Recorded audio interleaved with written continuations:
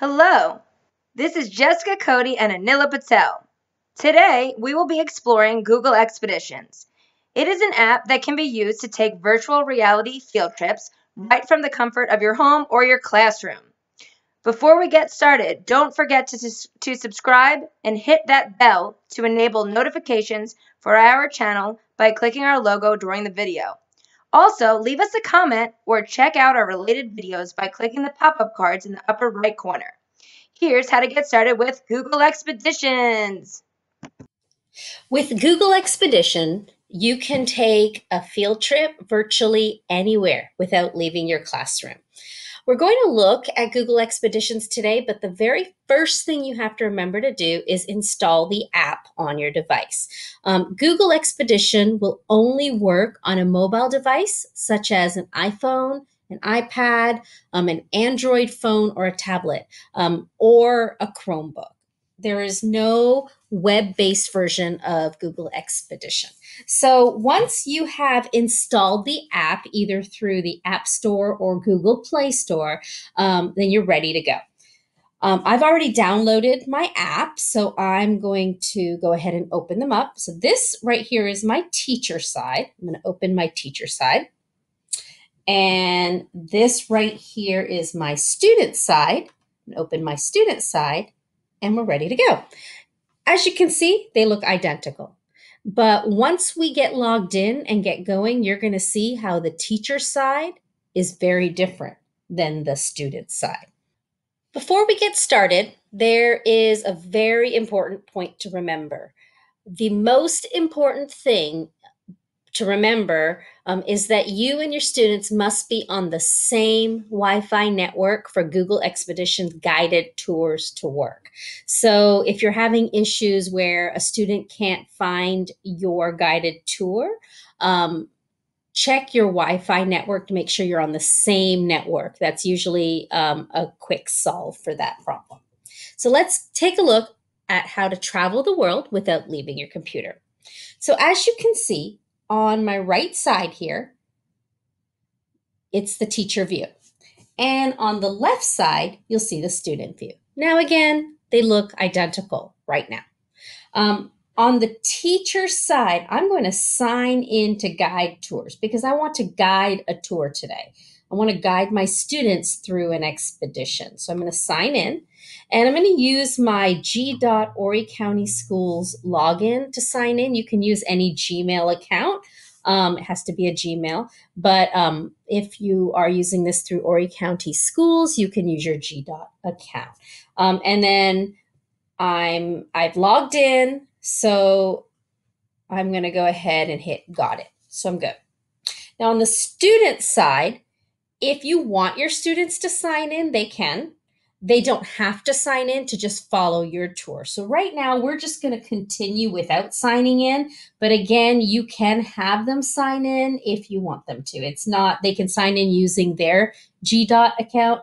But again, unless they are actually guiding a tour, there is no need for them to sign in. So I'm going to continue without signing in. And you're going to see on the student side, this little circle popped up, and I'm going to press class because they want to go to the class. I'm going to click.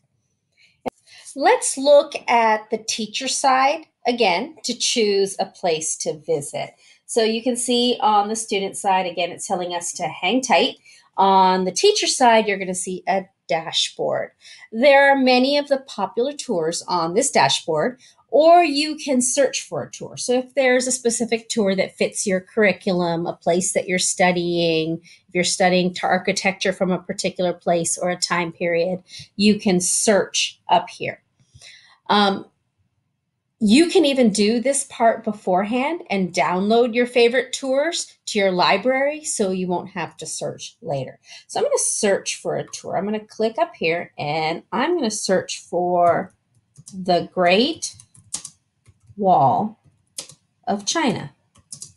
So you can see how my tour started to really narrow down as I started typing.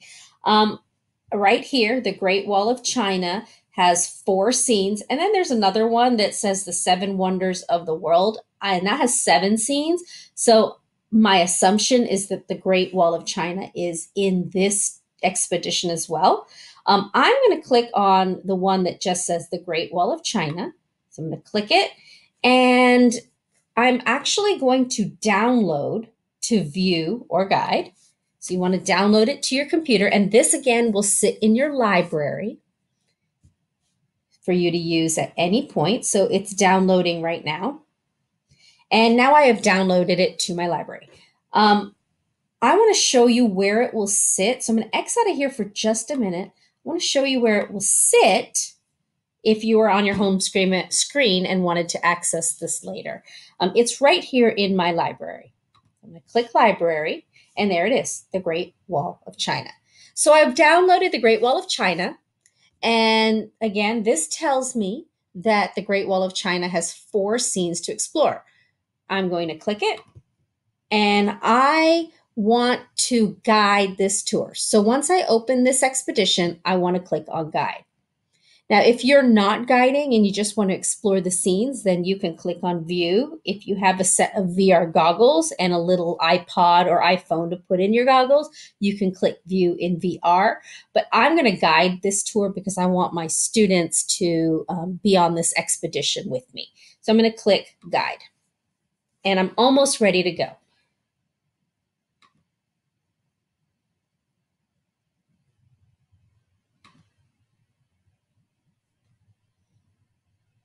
Okay, so just a minute. So as you can see, it's pulling up my tour. Once I click guide, a couple of things will happen on the teacher side. So you notice a box appeared with your name. So right there is my name. Make sure that's correct because this is what the kids will see. Now let's have your students join your tour. On the student side, you're going to notice that a box appeared with the expedition and with your name. Now, if the kids do not see your tour, there's a couple of things that you can check. One, make sure that they've clicked the little class button down here. The second thing to make sure is that they are connected to the same Wi-Fi network as you. Again, like I said at the beginning, that's one of the biggest issues that students have when they don't see your guided tour is that they're on a different Wi-Fi network. So you're going to have the students join your tour.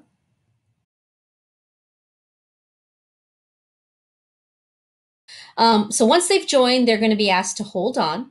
And that's your cue now to start the tour. Your tour will not start until you press start on the teacher side. So once I start the tour, watch what happens on the teacher side and on the student side. So just keep your eyes on both sides here. I'm going to click start on the teacher side. And I'm going to got it here. Okay, there you go. So if you look at the teacher side and the student side, the same scene is on both sides, but there's a few differences to the teacher side than the student side. So now that I have the students connected, I can start my tour.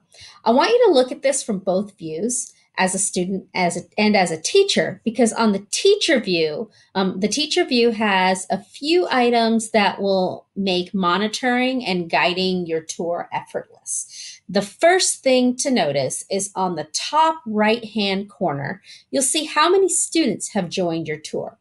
I only have one student that's joined my tour today. So up here, you can see that there's a little number 1. Along with the number on the teacher side, you should see a smiley face. That is the student. So wherever the student moves on their screen, the smiley face should move on your screen. So let's look at the student screen here. I'm going to tell my students, okay, just take a second to explore the Great Wall of China. So as you can see on the teacher side, that smiley face is moving to wherever my students go. Now, I only have one student, so there's only one number and one smiley face.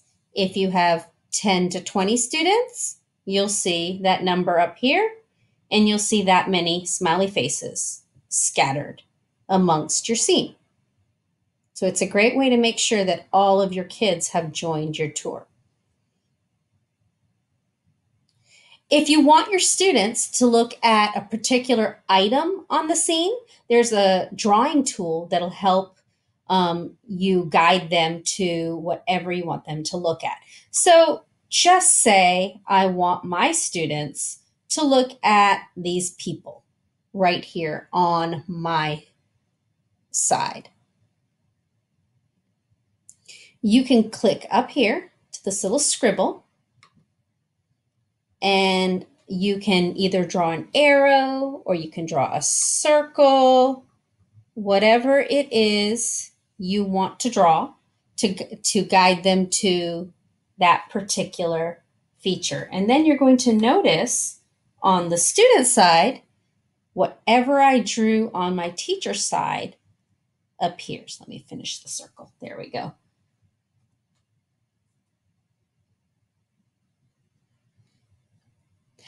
You can hit reset up here to delete, and it deletes from both sides. Another tool to help guide me through my tour are the notes and questions. So every single scene in every single expedition has this feature. If you click down here, you're going to see that there are detailed notes. So every expedition has detailed information and questions at every level, so beginner, intermediate, and advanced level, to help you guide the students through the tour and to make sure that they're getting information, that they're engaged, and that they're listening. Earlier, we saw that this particular expedition had 4 scenes. So when I'm ready to take my students to the next scene, I'm going to pause my tour. So what I'm going to do here is I'm going to click this pause button, and you're going to see on the student side that they're paused. So they can't do anything right now. They're waiting. And I'm going to take them to the next scene on the Great Wall of China tour. So it's right here. If you just go to the next, if you look down here, you can toggle in between all of the scenes. I'm going to click the start button on my next scene, and it starts on their end. So you can see that their scene is identical to what I have on my screen. I can take my time exploring this scene, guiding my students through this particular scene, looking at the architecture, looking at the landscape, or my students could take time exploring on their own. My notes are there. My questions are there at every level, so beginner, intermediate, advanced. And then when I'm ready to move on to my next scene, I'm going to again press pause and toggle to the next scene. So as you can see, it's very easy to move from scene to scene in Google Expeditions. Now, if I want to leave this tour and start a completely different expedition with my students, obviously it's very easy to do that. I'm going to just X out here. I'm going to leave my expedition, and you're going to see that even my student side left the expedition as well, because you are in complete control of your guided tour. I am going to X out of there. I'm going to use the back arrow, and I'm going to search for another tour. This is where your pre-planning will really come in handy. So if you've already gotten a bunch of tours downloaded, that will make it that much quicker and easier. But searching for tours is not that difficult as well. Let's leave China and go to Egypt. I'm going to go to ancient Egypt right here, 5 scenes. So again, I'm going to download because we always want to download the tour. It won't let you guide the tour without downloading it. And downloading doesn't take all that long. So again, I'm going to guide my tour. My students are already connected to my tour, so it should be no problem just to switch over to a new guided tour. Now, if you're starting brand new, obviously you're going to have them join your tour again. I'm going to click Got It. Now there's the Nile River. You can look at the rulers of Egypt, which is really cool. Egyptian religion. And building the pyramids. This one has 5 scenes. So there's and inside the tomb. This one's always a hit with the kids. I'm going to click Start. And you're going to notice on the kids' side, it brought them to my tour. And we're going to explore the inside of a tomb. They can look at hieroglyphics. They could look at mummification. And again, the smiley face is moving as my students are moving. There are notes for you to read on the teacher side, and so on. So as you can see, there are so many ways to use Google Expeditions to explore the world and take a VR field trip without even leaving the classroom. Thanks for watching. Be sure to like, comment, or reply to one of our other videos or share the playlist below. Subscribe to our channel and enable notifications so that you don't miss out on the next episode. Don't forget to check out our other resources and see what else is going on in Horry County Schools. Be sure to follow at Dear, D-I-S-E-S, again, at Dear, D-I-S-E-S, on social media or contact us via email or our blog.